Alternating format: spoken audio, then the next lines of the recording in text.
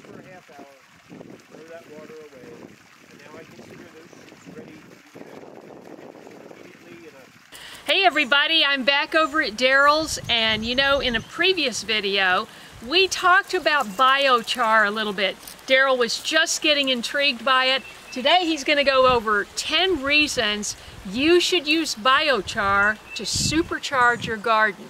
So don't go anywhere. You got the goods on biochar. Right. If you remember from my last video, this is just charcoal that I've gleaned from my wood stove over the winter, just burning regular, firewood. I separated it from the ash. That's what you saw me do last time.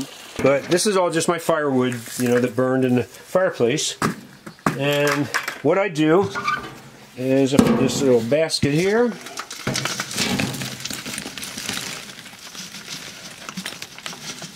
I think I can get it all in there. Alright, I took the whole bucket and let that just clear a little bit. Okay, then I just keep shaking this, and I'm going to try to get all the ash out of here. I'll collect that down below there. The ash is, very alkaline, so you got to be careful putting it in your garden beds. I mean, a little bit is okay, especially if you need to alkalize your soil, if you have acidic soil, but you got to be careful. What is lime? Is that acidic? Lime is just ground up limestone. No, I know, but is it acidic or... Oh, no, it's alkaline. And see, that's the other thing. That's why I don't really need... I'm on limestone here. I'm sitting on limestone, and... So you don't need to. Yeah, it's already alkaline soils here. A little bit. Not too much, but, I don't need to make it more so. Mm-hmm. So it doesn't take, 30 seconds or so. Did you just get that basket at, like, Walmart or... Yeah, I think I got it at Lowe's, maybe in the water filtration kind of department, or I think that's what okay. Maybe for swimming pools, or I don't know. You could use lots of different things. You could use a basket even, woven basket. So that's good enough. I got most of the ash out. I'm going to take, okay, you can see the ash, the little pile of ash there. I'm just dumping that where I'm filling some ground in with wood chips and raising the soil level. I'm just going to add the ash to that. It's not going to hurt anything. This still had some ash clinging to it. I put it in this bag, and I laid it in one of my garden beds, so it got rained on a couple times. And that cleaned it up, got rid of all, all this really fine dust that was in there. Because I'm getting ready to put this in my pond. I'll tell you why in a minute. And I didn't want to get all that charcoal dust just floating all over the place, so I let it wash out a little. So what I have here is just pure charcoal. And the way charcoal is made is it has to be in a low oxygen environment, okay? So the way I'm making it in the wood stove is I let my ashes build up in the bottom of the stove a little bit. And so there's going to be pieces of wood that end up kind of embedded in that ash, and they never burn up. They turn into charcoal.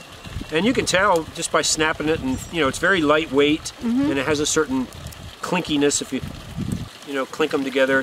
Anyway, there might be some pieces in here that aren't true charcoal. They might still be a little woody, but most of it seems to have turned into charcoal. Look at that. Yeah. See, I went to art school, and we always drew with charcoal. Look at that.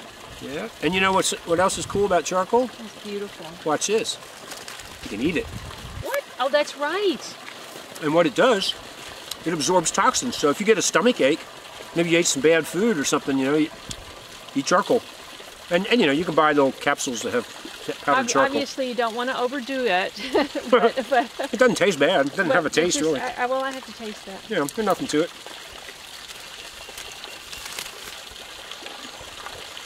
Okay. It really doesn't have much taste. Right. Wow. So what I'm about to do is a kind of a 2-for-1 job here, because all I have in this bag at this point is charcoal. Well, if you put this in your garden like this, you all know what charcoal does. It absorbs things, okay?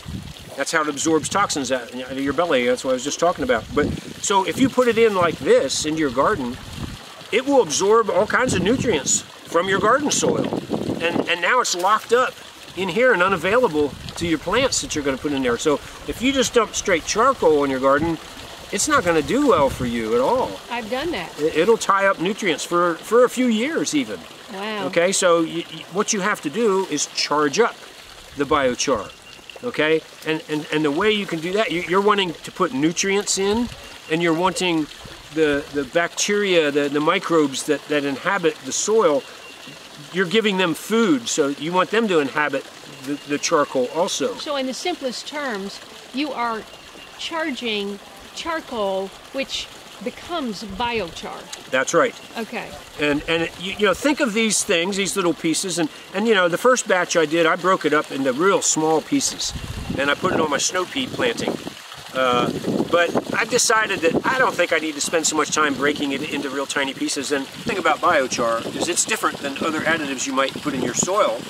You know, adding nitrogen or some nutrient or mineral or something like that, azomite or, you know, whatever. Over time, the plants are going to draw on that and kind of deplete it.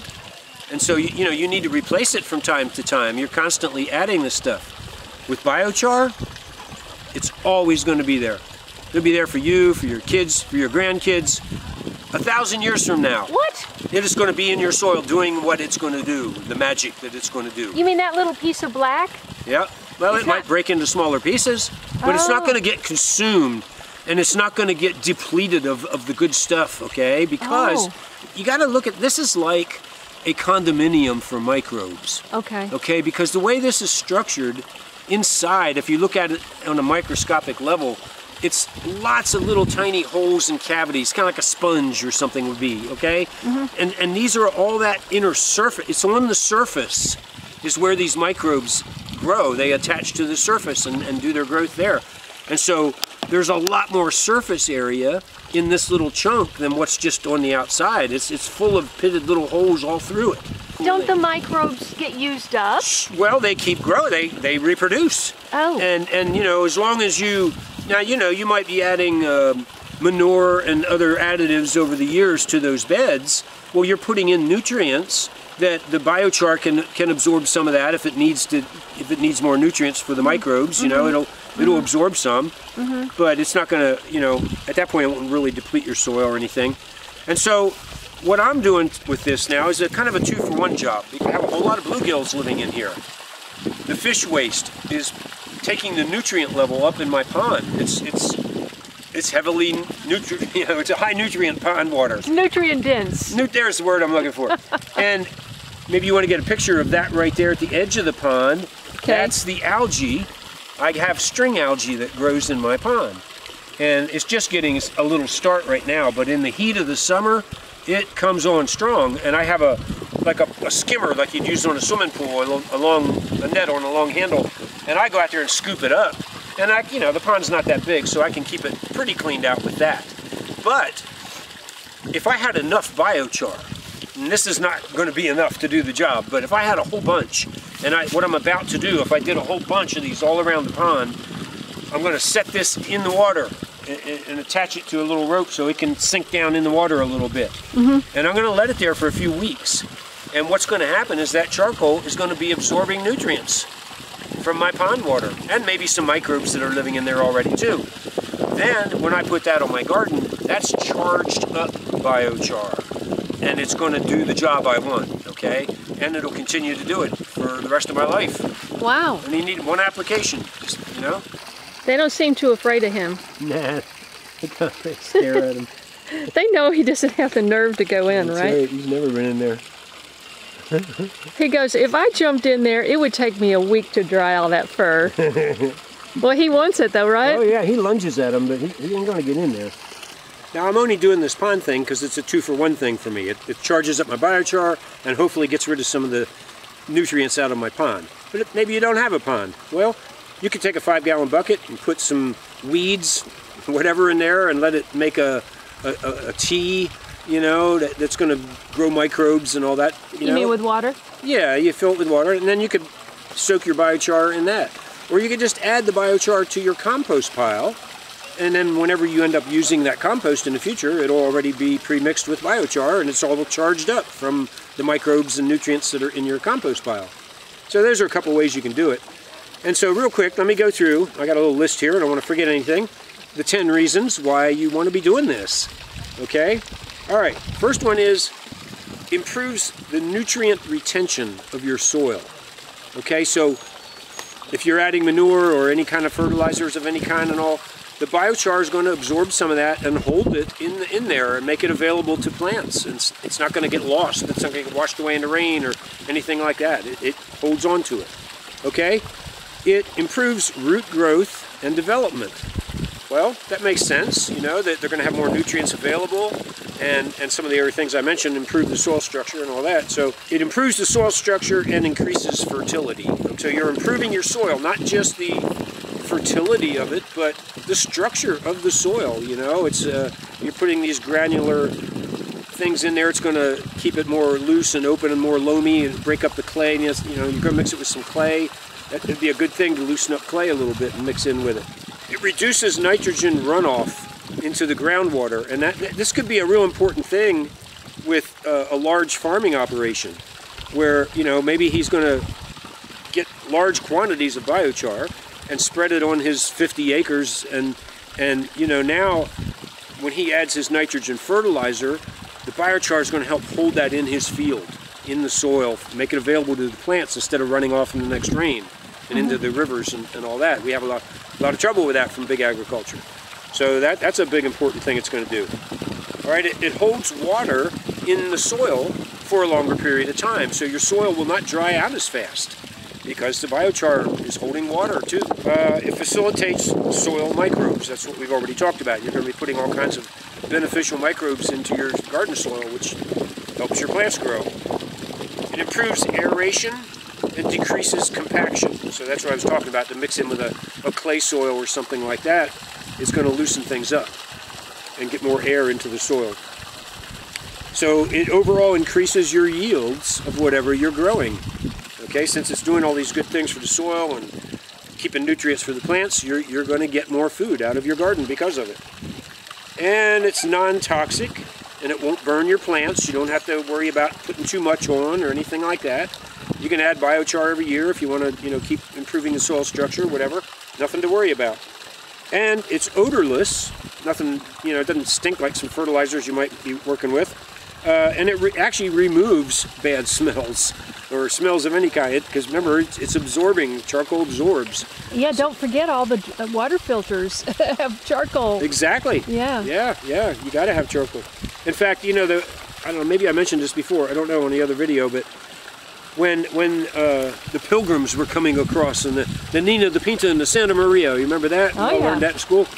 Well, that was a long journey across the ocean, and they had to bring fresh water with them because they're out there in the ocean. You know, maybe they could catch some rainwater, but other than that, they had to bring fresh water for the journey. And they had big barrels, oaken barrels that they filled with water. And the way they kept it drinkable was they would burn biscuits and create charcoal, and they'd throw the burnt biscuits in the water, and they'd take some silver coins, because silver is antibacterial. Okay, and they'd throw them in the bucket. Antiviral too, right? So between the two, they had good drinking water. Yeah, that's awesome. So, you know, charcoal is a really cool thing. So, you know, you're incorporating this into your garden and turning it into a condominium for microbes. Have you gotten all your list there yet? That's the list. I wanted to just say, now, assume you've got a small little urban garden. You don't have a fireplace, so you can't burn wood. You can't burn wood in the city.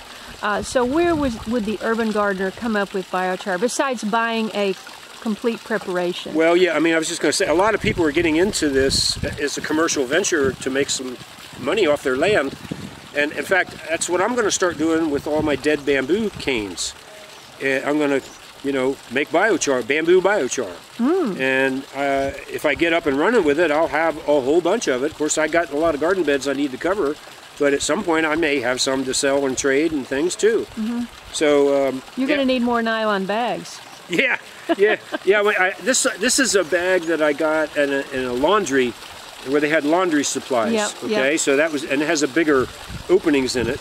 The other one, it'll hold. It's for sitting in a 5-gallon bucket and pouring paint into, and then squeezing that paint through, and that way. So you can use it for a sprayer without clogging the sprayer. Right. Any little solids that might be in there will be separate. Wow. So that has much finer mesh on it. All right, but it holds a lot more too. Okay, great. Let's check it out. All right, so all I'm going to do here, I've got a little brick, keep this from getting lost in the pond, and I'm just going to tie this on here.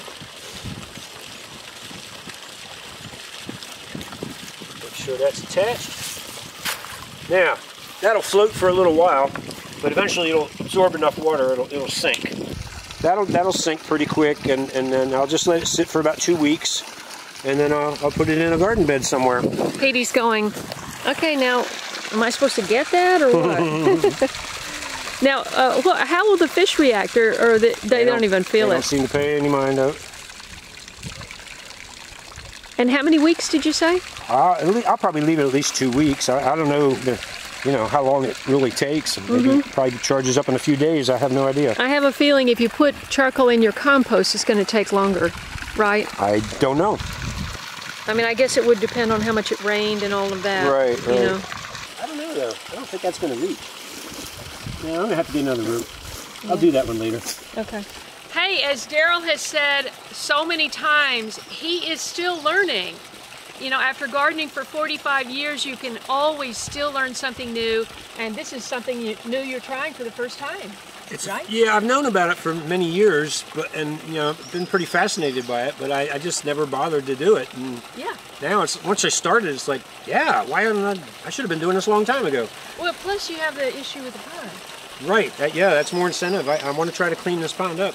I don't, another option would be to make a biofiltration system where I run a pump through to do a similar kind of job, but I'd rather not have to have a pump running or anything. I want to do it all natural, but I know it's going to take a whole lot of bio. I'm going to have it all around there probably. Well, you burn wood all winter, so you're going to have I'll have that, and I'll be making the bamboo biochar. The other thing I'm going to do, though, is I'm going to have a hose from this pond that goes down to my lower garden, and I'll just have a siphon already set up, so when I turn the nozzle on, it'll start drawing water. And any watering I need to do down below will be charged up, nutrient-filled pond water, so that's good for the garden. Wow. And I'm taking down the nutrient-laden water, and the fresh water coming in, it won't be as dense with nutrients, I hope. Right. But that's only if I need to do a lot of watering. That's right. It's always a learning experience. I think Wendell Berry was the one that said, gardening and farming is the education of a lifetime, so we just keep learning. Hey, if you like this video and you'd like to see more videos like this, please leave a comment below. Please be sure and subscribe and share this channel so it can grow. And we look forward to seeing you again very soon. Take care, and... Was I supposed to say something? When I point... You didn't tell me my line. Did you just expect wisdom to come spilling out? It usually does. I usually have to zip it. Oh, zip it. Right. Hey, what were you saying, Stephen? I just wanted to add that I saw you guys talking about the charcoal, and I had this experience a couple of years ago where I made a bunch of charcoal to make biochar for myself, but I left it in a trash can filled with the ash and the charcoal. I never charged it. And a bunch of rain filled up over summer, and I just left the trash can there. And what I noticed over summer as it got hot, I expected mosquitoes and the larvae to be in the water, or algae or something. The sun was beating on it all summer. Nothing ever grew in it. Wow. So what I assume happened is the charcoal sucked up a ton of stuff. And I also think that the ash played a role too, because it raised the alkalinity super, super high, so probably nothing could grow in it. Right. But anyways, it was sort of a discovery of, oh wow, maybe this can help to clean up water. Or if I put a bag of just straight charcoal in my animals' water, that should help with reducing the amount of algae in the summer, because that's the common problem. And I have experimented with it with my pigs and my chickens, and it did reduce the algae.